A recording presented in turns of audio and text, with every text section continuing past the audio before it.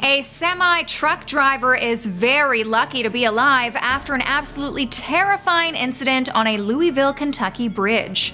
A pickup truck smashed into a stopped car and lost control, spinning into oncoming traffic where it hit the big rig.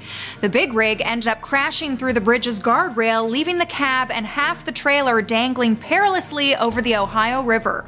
Dozens of firefighters quickly arrived on the scene and set up a pulley system on a ladder truck to send one rescuer down to get the driver. And incredibly, they managed to do it in only about 40 minutes. There's a reason we ladies love us some first responders. Amazingly, the semi-driver only had minor injuries but was taken to the hospital as a precaution. What's the scariest thing you've ever seen happen while driving? Tell us your story in the comments and follow the Bikini Report for more daily headlines.